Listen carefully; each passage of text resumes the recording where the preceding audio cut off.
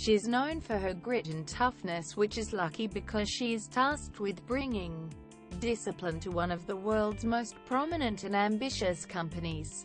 In 2015, Ruth Porat took the job as the Chief Financial Officer at Google with a difficult mandate to oversee the restructuring of the company under the name Alphabet, and to tighten up many of its more expensive pie-in-the-sky enterprises.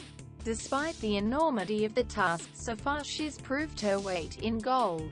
Since taking the job, Google's stock, which is actually now Alphabet's stock, has risen by 40%. After announcing her first earnings report just months after taking the job, the company's market value increased by $60 billion in a single day, the biggest ever gain by a U.S. company. After working for nearly 3 decades in the financial sector, becoming executive vice president of Bank Morgan Stanley, her move to Google means she has conquered 2 worlds where women can be hard to find at the top: Wall Street and Silicon Valley. Fortune magazine listed her as the 16th most powerful woman in the world last week, but she is one of the highest paid on the list, earning $31.1 million last financial year. She also holds the noteworthy distinction of being the highest-paid non-chief executive on the list. The magazine also published a long-form profile on the woman who, before opting for a career change, played a major role in stemming the pain from the 2008 financial crisis, alongside former US Treasury Secretary Hank Paulson. The now 59-year-old was slated as a prime candidate to become Deputy Treasury Secretary, but instead allowed herself to be quickly courted by Google after a meeting with co-founder Larry Page.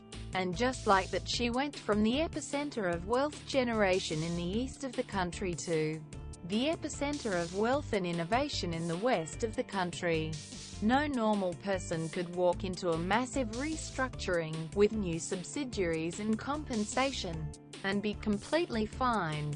Quote, Alphabet chairman Eric Schmidt told Fortune of her move to the company. The renowned billionaire who helped lure her to Google refers to her as extraordinary.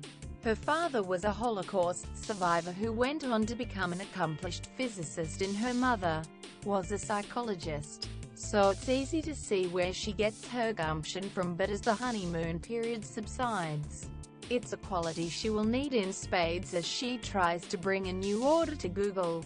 Since it was restructured to become a subsidiary of Alphabet, the company discloses revenue and profits for 2 categories: the Google side of things and what it calls other bets.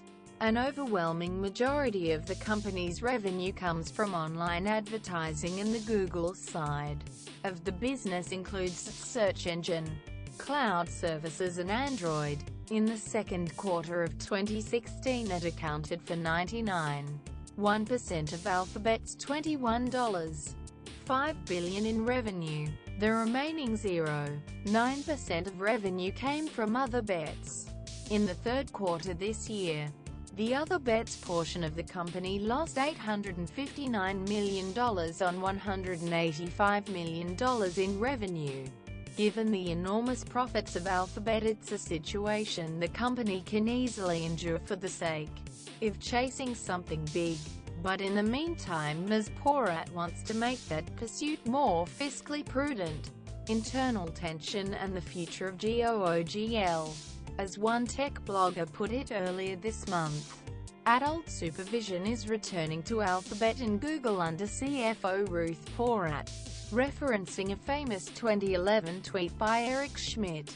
The statement was made after Google axed modular smartphone business called Project Dara. Such decisions are a big part of why Ms. Porat was brought into Google, to trim the fat. But as you might expect, some of those who she's tasked with supervising might not be all that happy about it. At the same time, some have expressed concern that by requiring Google's more ambitious moonshot projects to become more financially strict, it might inadvertently strangle the development of the next big thing.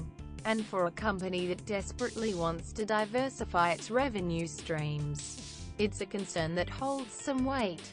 Among the most notable research-focused, innovative pursuits of Alphabet includes a semi-secret division SIMPL known as X. It acts as the jumping-off point for many of the company's more innovative ventures, including Project Loon, which provides internet connectivity to rural areas via floating balloons.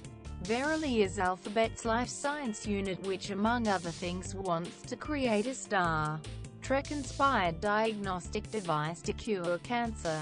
Despite some misfires, Verily has found financial success with partnerships in the medical industry. Meanwhile, Google-owned Calico is an anti-aging research company trying to cheat death. Google has also rolled out a fiber internet service and, like many other major tech companies, including Apple, is getting into the self-driving car business. Google wants to avoid suffering a similar fate to that of Yahoo or Nokia, two tech giants that were once so powerful but ultimately got left behind. And successfully managing these types of enterprises could prove to be crucial in that regard. At least one Google employee has complained that it's harder to get approval to hire new people for moonshot projects since Ms. Porat was instilled as CFO. But according to the head honchos of the company, it's about cleaning things up and investing more efficiently in the businesses that are showing the most promise. The cost-cutting is real, and it's the right thing to be done. And it's driven by Porat. Schmidt told Fortune. Before she was there, we had lost discipline. So far, it appears that Ruth Porat has brought some of it back, but at what cost?